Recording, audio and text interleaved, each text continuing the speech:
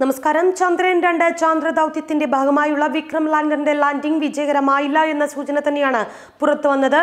ലാൻഡറുമായുള്ള ആശയവിനിമയം നഷ്ടമായെന്ന് ISRO chairman K ശിവനും അറിയിച്ചിട്ടുണ്ട്. ചന്ദ്രോപരിതലത്തിൽ നിന്ന് 2.1 കിലോമീറ്റർ അകലെ എത്തിയപ്പോൾ ലാൻഡറിൽ നിന്നുള്ള സിഗ്നലുകൾ നഷ്ടമായിരിക്കുന്നു. എല്ലാ ഡാറ്റകളും അനലൈസ് ചെയ്ത് എന്താണ് സംഭവിച്ചത് എന്ന് വിലയിരുത്തുന്നു എന്ന് ISRO ചെയർമാൻ അറിയിച്ചിട്ടുണ്ട്. ചന്ദ്രയാൻ 2ന്റെ നിയന്ത്രണം ഏകോപിപ്പിക്കുന്ന ബംഗളൂരുവിലെ Peenya ISRO telemetry tracking and command network കേന്ദ്രത്തിലെ മിഷൻ കോംപ്ലക്സിന് ലാൻഡറുമായുള്ള ബന്ധം നഷ്ടമായതായി ISRO chairman doctor K Shivan അറിയിച്ചിട്ടുണ്ട്. കൂടുതൽ വിവരങ്ങൾക്കായി പ്രതീക്ഷയോടെ കാത്തിരിപ്പ് തുടരുകയാണ്. 4 ലക്ഷം കിലോമീറ്റർ അകലെ നിന്നുള്ള ചന്ദ്രയാൻ 2 ദൗത്യത്തിലെ സന്ദേശങ്ങൾ സെക്കൻഡുകൾക്കുള്ളിലാണ് ISROയുടെ ഈ കേന്ദ്രം വിലയിരുത്തി തുടർ നിർദ്ദേശങ്ങൾ നൽകി വന്നത്. അതിനിടെയാണ് ലാൻഡറുമായുള്ള ബന്ധം നഷ്ടമായത്. പല ഷിഫ്റ്റുകളിലായി ഇസ്രാക്കിൽ രാപ്പകൽ ഇമ്മച്ചിമ്മാതെ പ്രവർത്തിക്കുന്ന 200ഓളം ശാസ്ത്രജ്ഞരുടെയും സാങ്കേതിക വിദഗ്ധർക്കുമൊപ്പം പ്രധാനമന്ത്രി നരേന്ദ്രമോദി ചരിത്ര നിമിഷത്തിന് സാക്ഷിയാകാൻ എത്തിയിരുന്നു.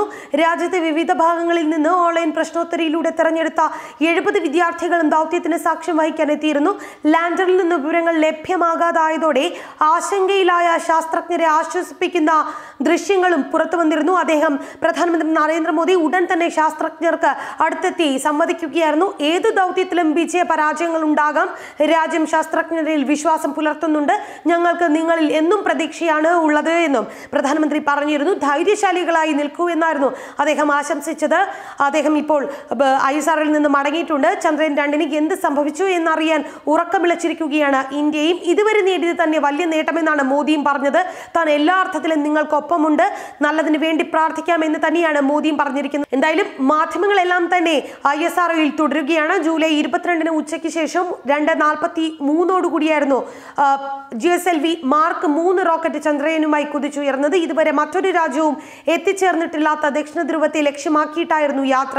സെപ്റ്റംബർ 2 ഓർബിറ്റിൽ നിന്ന് ലാൻഡർ വേർപെട്ട് യാത്രയും തുടങ്ങിയിരുന്നു. ഈ യാത്രയാണ് അനിശ്ചിതത്വത്തിലായിരിക്കുന്നത്. നിരാശയാണ് സംഭവിച്ചതെന്ന് വേണം ശാസ്ത്രജ്ഞരുടെ മുഖത്ത് നിന്ന് മനസ്സിലാക്കേണ്ടത്. ഇന്ന് പുലർച്ചെ നിശ്ചയിച്ച സമയത്ത് ചന്ദ്രനടുത്ത് 30 കിലോമീറ്ററിൽ ലാൻഡിംഗ് പോയിന്റിൽ എത്തുന്നതിന് തൊട്ടു മുൻപ് ലാൻഡറിലെ 5 എഞ്ചിനുകളും പ്രവർത്തിച്ചും തുടങ്ങിയിരുന്നു.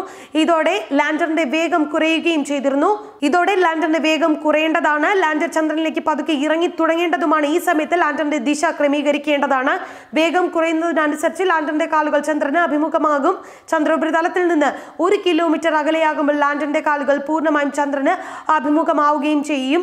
ഈ സമയത്ത് എഞ്ചിന്റെ തള്ളൽ കുറച്ചുകൊണ്ടുവരും. ഉപരിതലത്തിന് 15 മീറ്റർ മുകളിലെത്തുന്നതോടെ ലാൻഡറിനെ താഴേക്കും മുകളിലേക്കും പോകാതെ ഹോവർ പിടിച്ച് നിർത്തുകയും ചെയ്യും. ഇതിലാണ് പാളിച്ചകൾ ഉണ്ടായിരിക്കുന്നത് എന്നാണ് അറിയുന്നത്. ഈ സമയം ലാൻഡർ ചന്ദ്രോപരിതലത്തിന്റെ ദൃശ്യങ്ങൾ പകർത്തുമെന്നായിരുന്നു പ്രതീക്ഷ. ഇതൊന്നും നടന്നില്ല എന്നതാണ് വ്യക്തമാകുന്നത്.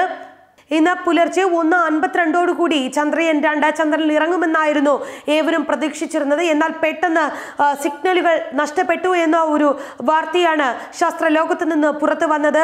പിന്നീട് ആശങ്കയുടെ നിമിഷങ്ങളിലൂടെയാണ് നാം കടന്നുപോയിക്കൊണ്ടിരിക്കുന്നത്.